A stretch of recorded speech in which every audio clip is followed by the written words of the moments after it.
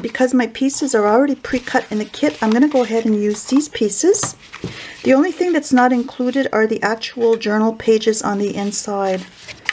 So these are the pieces that will go to attach to the covers, the front and the back. So I'm going to apply some glue and mat these on.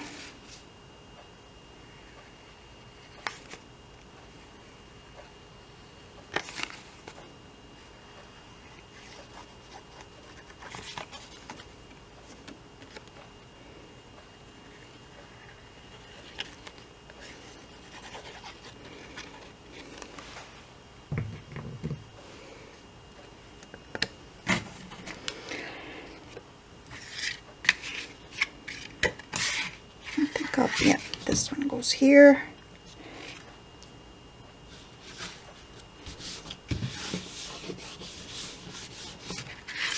And then I do the same thing on the back.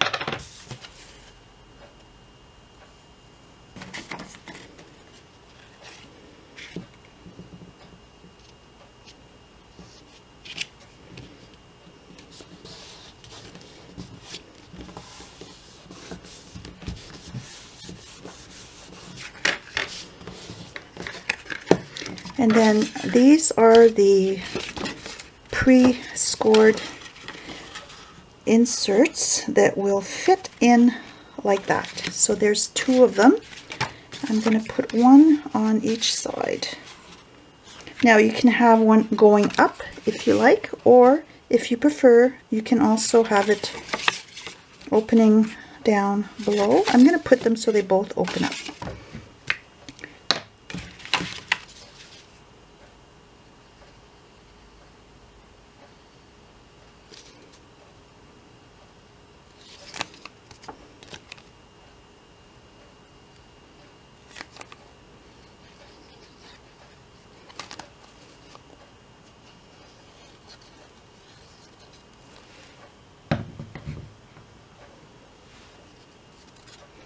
Now if it's easier for you, you can go ahead and stitch your signature pages before adding these inserts. Maybe I should have done that,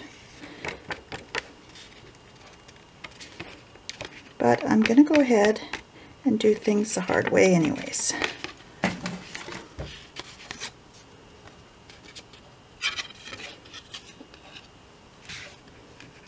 So I'm just going to center that inside the front cover.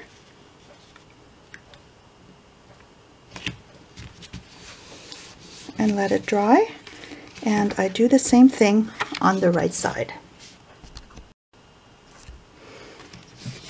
So here's the one on the right, and I decided to have this one pull down instead.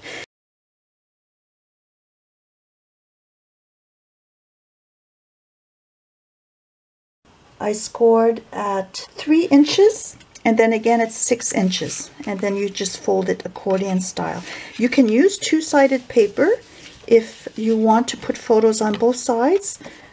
In my kits, I think most of them are just single-sided because that way you can journal on the back, but you can also put photos in there. And let this dry. And next I'm going to make the pages for my journal. I've got the little covers included in here. Now the only thing I don't have included in this kit are the papers that you would put inside, and you can use whatever variety of papers that you want. And I cut those to measure 8.5 by 3 inches.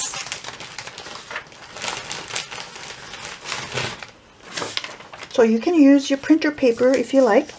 So it's 8.5 inches wide by 3 inches high, and you just fold it into like that. I made 2 stacks of papers, and they're going to go inside of these signature covers like that. And then I'm just going to stitch these inside the journal. Now you can stitch these using just 2 holes and tying in the middle. I like using 3 holes because it makes it that much more secure. So I'm going to punch the holes in my pages and my signature covers, and I'm going to start stacking these. Make sure they're nice and even, and I'm going to use a sharp tool, and I'm going to punch a hole in the middle, and then at the top and at the bottom.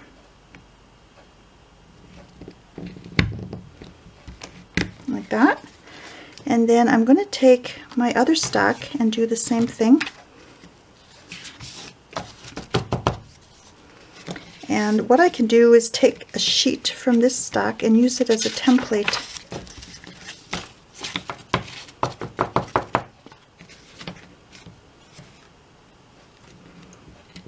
So I just punch through the holes.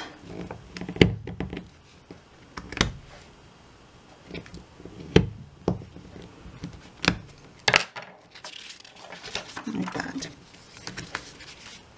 And next I'm going to punch the holes in the album, in the cover. And I can do the same thing again. I'm going to use this.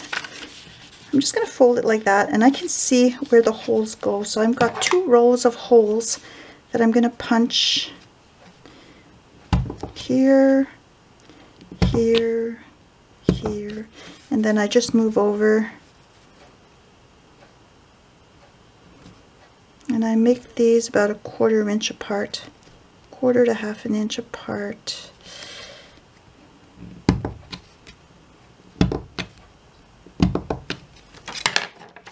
And now I can begin stitching in my pages. The cording that's included in the kit is somewhat thick, so you'll need a needle with a wide eye. If you don't have one, you can use whatever string you want or thread to stitch your pages in. And I'll show you how I do my stitching. I start with the middle hole. I punch through here, and then I attach that to the center hole in the cover. Pull it through, and then I come down through the bottom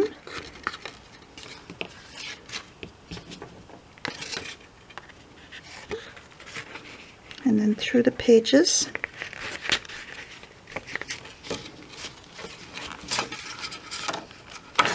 Yeah, it would have been easier if I had stitched my pages in before putting those flaps in. And then I pull.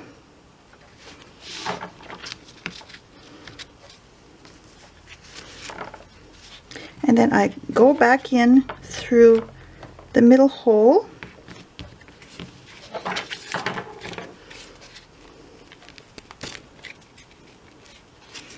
And then through the top.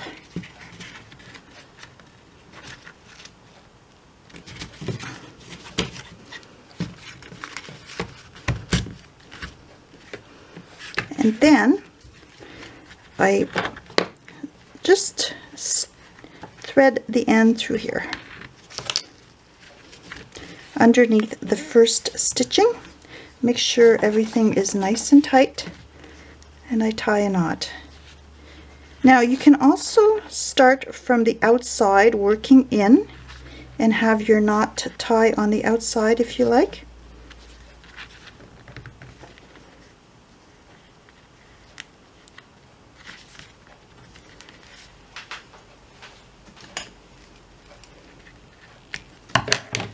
So there's the first signature. And then I'm going to attach the second one the same way. So these are both of my signatures attached inside the little journal. Next, I'm going to cover my spine. You don't have to. If you want the thread to be visible, you can leave it, but I like finishing it off with a little piece of scrapbook paper. So I'm going to use a piece that's included in my package,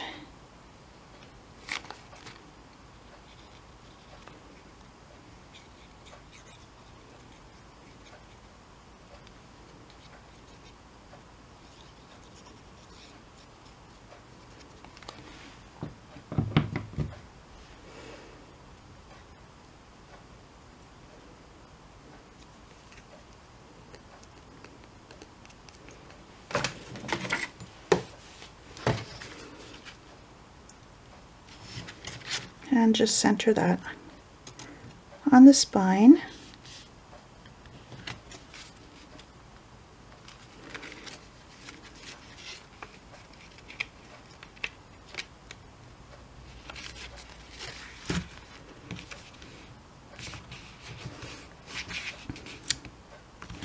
And I can let that dry.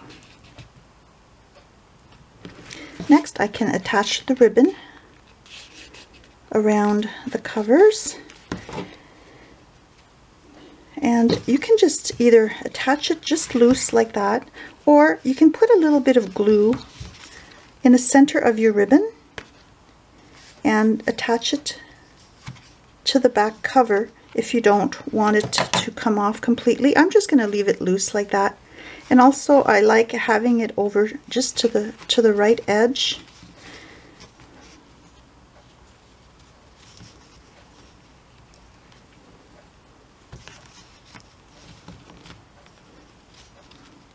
Like that.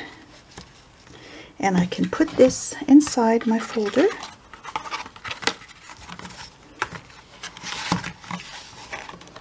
And it's ready to give as a gift. So I hope you liked working with this tutorial. If you're interested in the kits, I'll include a link to my Etsy shop where I have these listed. Have a nice day and happy scrapping. Bye.